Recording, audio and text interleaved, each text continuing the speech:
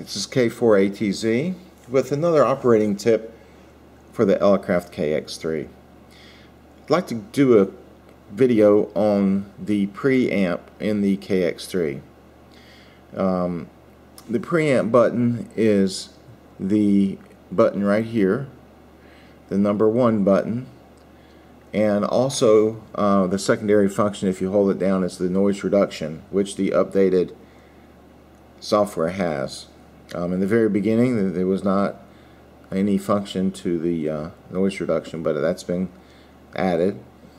And if you have a signal, you can see this is a pretty good signal, 5.5 on the south cars, but by pushing the preamp it goes up to 5.9.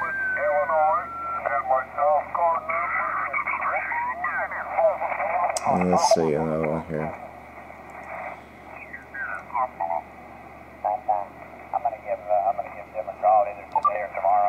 You see, it really pulls up the signal. Now,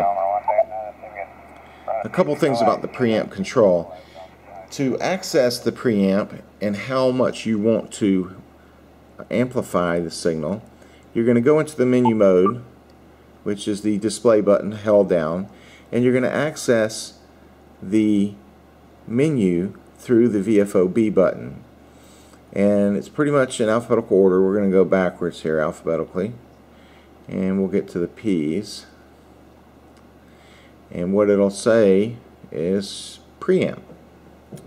Now, it shows we're in the 40 meter band, 7 megahertz, and it says 20 dB.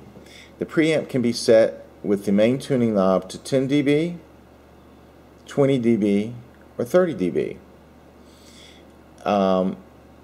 The recommended is 20 dB, but depending on your operating position in the band, you may want to go to 30.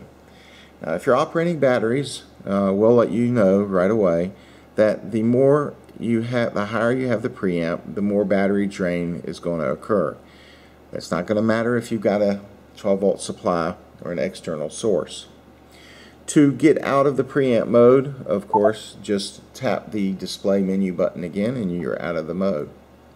So now when you turn on the preamp,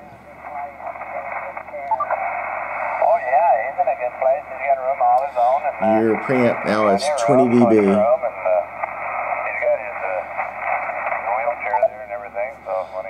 And you can see it's quite a bit of difference.